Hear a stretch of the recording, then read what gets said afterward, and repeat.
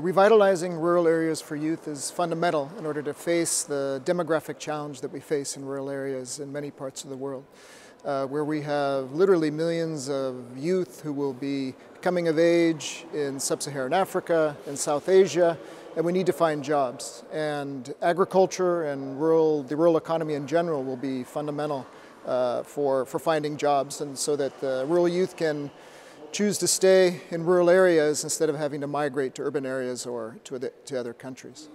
There's 4 key elements I think that FAO can contribute to rural revitalization for youth. First is education, focusing on improving the quality of education that rural youth have and skills development so that they can engage in emerging economies as part of the rural transformation of the economy, basically.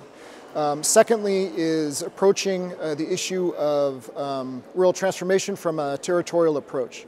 And that's taking advantage of the linkages between urban, small towns, and rural areas as food systems developed with economic growth, as diets change, as value chains emerge, and many new opportunities open up for businesses and for employment around these changing food systems. Third is providing services that are more useful to youth and address the specific constraints that they face, right? And that's embracing the plurality of providers of services in rural areas today, is focusing on information, ICTs, technology, so that youth can take advantage of these opportunities and be excited and interested in agriculture and what agriculture has to offer.